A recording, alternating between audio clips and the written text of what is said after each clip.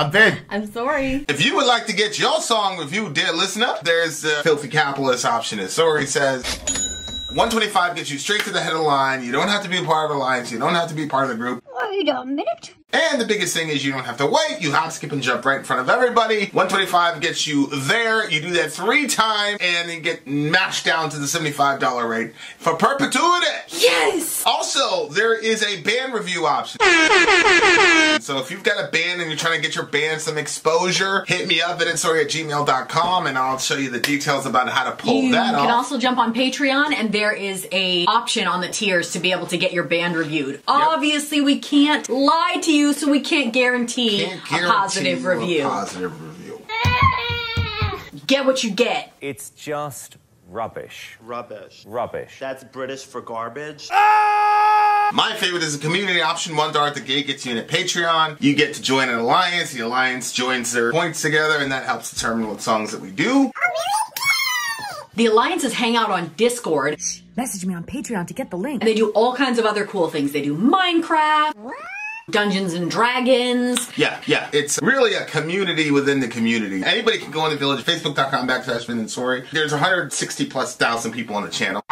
What's cool about the Discord is that it offers a real opportunity for community connection, friendship, that type of thing. And it's on Discord, so if you're not a Facebook person, it's for you. You start off at $1. Right. Plus you get exclusives. Sori and I are working on a song.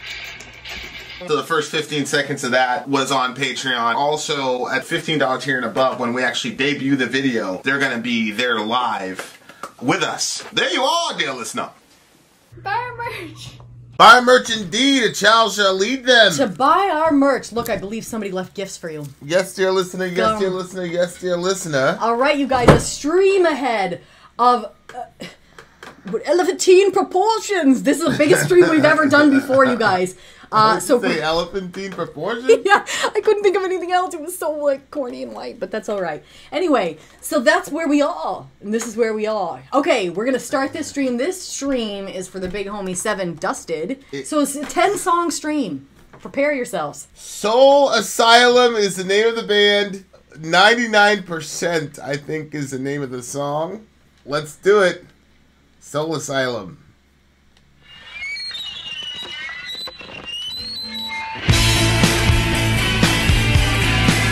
Is that a lyric video?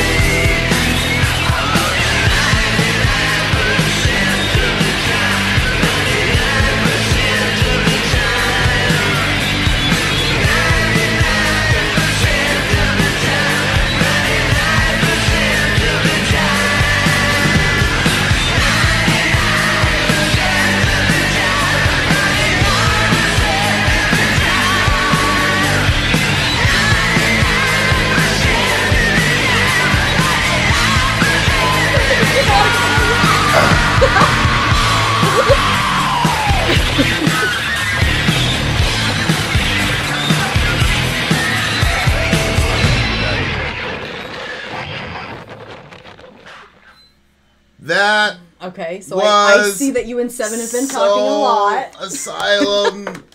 Okay, that song I think is super relatable for like everybody.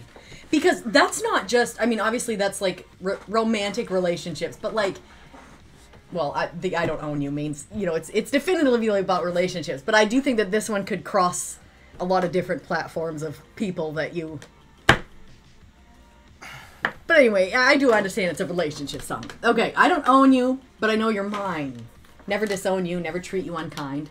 Once in a while you get on my nerves. Once in a while you get what you deserve. I want you 99% of the time. I asked you... Okay, so this part, this is super relatable. So once I know I've successfully pissed you off, and by successfully, I don't mean that I intentionally tried to do so, but I know that it's definitely happened now. Because sometimes there'll be like a bit of question. So this is like before. So this is, I'll do this. If I think to myself, so I'll ask you, I'll be like, what are you thinking about? And when I'm asking that question, a lot of the times I'm trying to find out if you're like thinking of something like you're mad at me or frustrated with me. Because we just had that whatever. So I understood that part. I thought was really relatable. But also the fact that he's like, I think it's very real because he's like expressing, you know, like frustration or whatever. But at the same time, he's like, let's move in together happily ever after. Yeah. He tells her she's so fucking fine. And it's just like, okay, but it's real. It's a relationship. So. I mean, the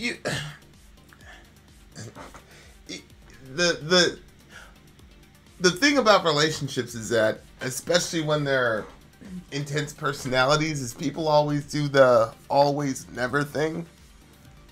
So it's like, you always do this, you always do that. So depending on like how petty you feel in the moment, because you can either jump on that or not. Right, in that moment you can decide Yeah. to be a moron and say, great, now I'm going to find the one time that didn't happen, and then completely invalidate. So like the 99% thing was funny to me because it's like, how precise do you have to be when you're communicating the stuff that bothers you in a relationship? You see what I'm saying? Like, it's like, oh, this annoys me or that annoys me, but it's like, how many times does this happen? And so the 99% thing was just funny to me because of the whole always and never thing. Yeah. So it's like, this is like, well, you do it all the time, like 99% of the time. It's just funny to me. I don't know. Yeah. So and he said like, I think it's really like honest because I think that there are times where people get to points where like, wow, I'm fucking over this. But it's like, okay, that's like the 1%. You know what I mean? Like 100%. And it's the one, it is, but it happens. You're two people living together, you're dealing with each other, like people are gonna get short and frustrated and stuff's gonna, you know, and the pressure's around and whatever, but at the end of it, like, wait, once in a while you get in my way. I missed that part. Once in a while, you know, I gotta say, I love you. Okay, so, I appreciate that because, one of the things that you have, like, desperately tried to bring me into, and I'm slowly clawing my way there, is to be authentic in a relationship on the, even if you're frustrated side. And that's where I'm not good at it. Like, if he does something that bugs me, I won't say it, and then all of a sudden I hit a breaking point, and then I'm like, wow, you're always doing this. And he's like, you never even brought this up. So, like, that's valid. You shouldn't do that in relationships. But I guess, for me, this song is cool because it normalizes, I guess, the feeling of, like, it's not happily. He just said, after he got done saying that, let's move in together happily ever after. When he's been saying the whole time that there are also problems. So I think that I kind of like because I like the idea of happily ever after. And maybe it's perception and how much meaning you pour into things. Yeah. Yeah. What? Vin's good at that. I am horrible at it. I'm getting a little better, but I'm still really bad at communicating. Especially when it's, when I'm not, like, at that breaking point. Then I don't do well communicating, I don't like what you're doing. I have to get to that point before I can speak my mind about it, which is unhealthy. It's not good for relationships. We had We had a hot mic moment like a year ago. Me and her were disagreeing about something. It was funny because... Oh my gosh. You know, Amy Lee Forever was like, "Oh, that was a very constructive. It was a very constructive argument." She said. I was so glad that she said that because I was like, really, the live stream was still going and there was still a bunch of people in the stream. Like, oh my gosh. Yeah, I just think that it's one of those things where it's like, it doesn't matter how long the couples have been together. If you're together for any significant amount of time, you're going to disagree. So you got to find ways to disagree without it turning into like you wanting to win a whatever, which is obviously very difficult.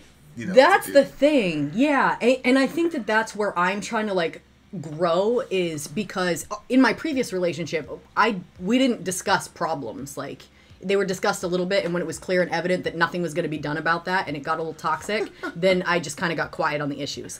But in this relationship, like, I have the opportunity to be able to talk stuff through and actually be heard out and stuff like that. So I'm trying to, like, get myself to the point of realizing that we're on a team even when we disagree. We can still work together. And one thing that I think is helpful is I'm saying... All right, well, what are his feelings on this subject? Because a lot of times I'm just thinking about what his thoughts are on the subject. Because you communicate your thoughts more than you communicate your feelings on a subject. So a lot of times I think what your thoughts are. And so having, like, looking at it from the feelings angle changes things for me. Because, you know, sometimes somebody's angry, but they're angry because they're actually hurt. So if you can actually see, like, okay, what's the feelings behind this? Then you can realize, oh, shoot, actually he's hurt right now. He's not really he's mad, but he's mad because he skipped past hurt. So let's deal with that. Mm-hmm. So, you know, part of that is knowing another person too, and knowing that what they do when they're hurt or what they do when they're having a hard time or whatever. But that's like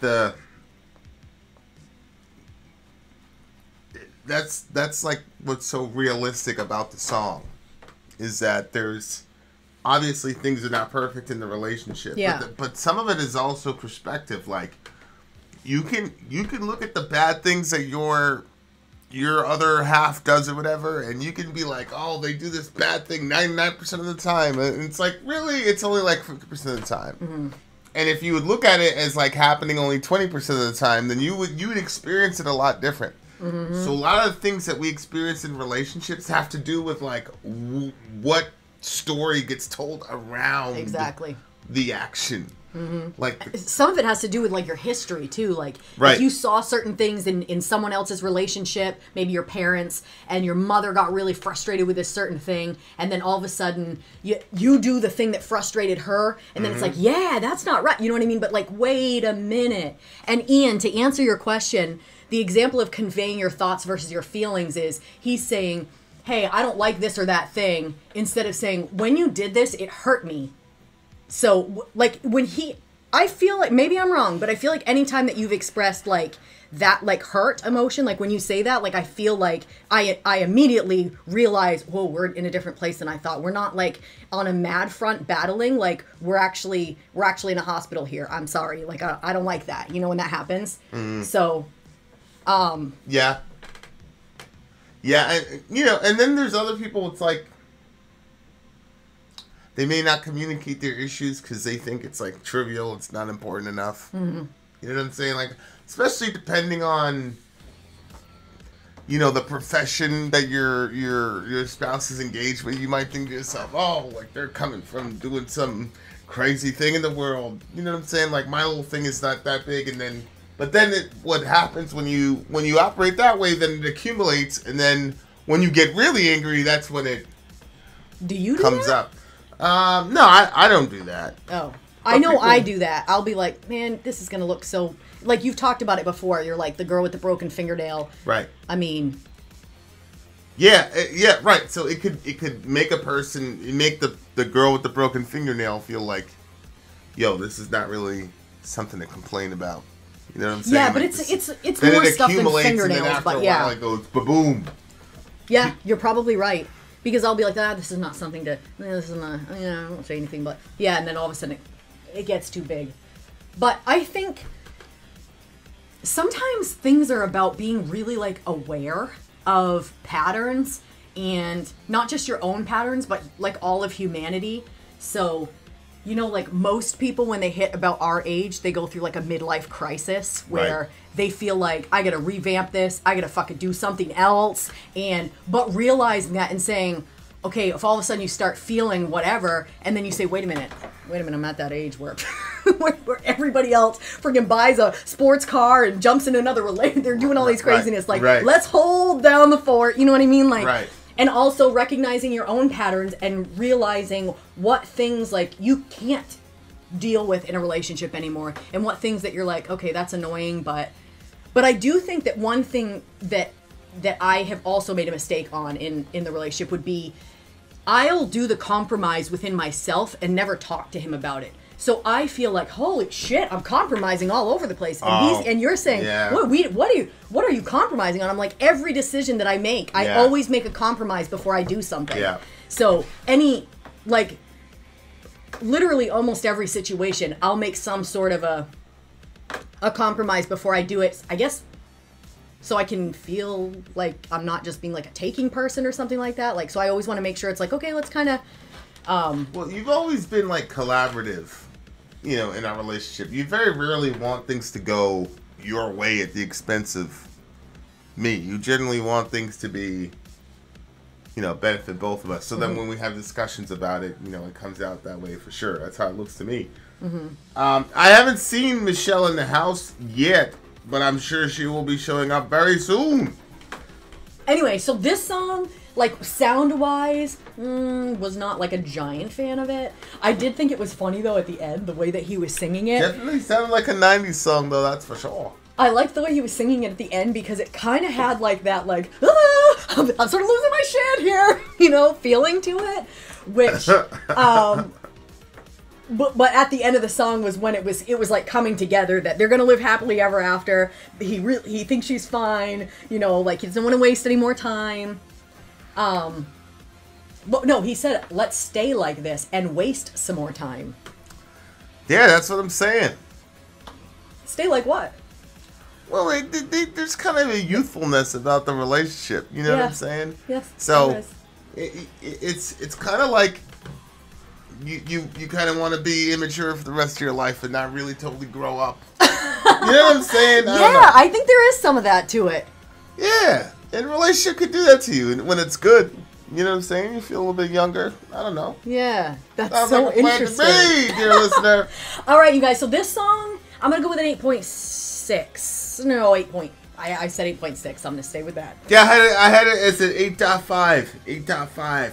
Solid opening. The night has just begun. We are in an ultra mega stream, dear listener. A 10-song night. Yes, Dustin has been reading all mail. He's been reading all mail. All right, we'll be right back, you guys, with the song Southern Pride. We approved your pardon. But we approved your pardon. But, all right, we'll be back. Release me, sir. Release me, sir. All right, we'll let you know what we're talking about. It is on the break. Let's go.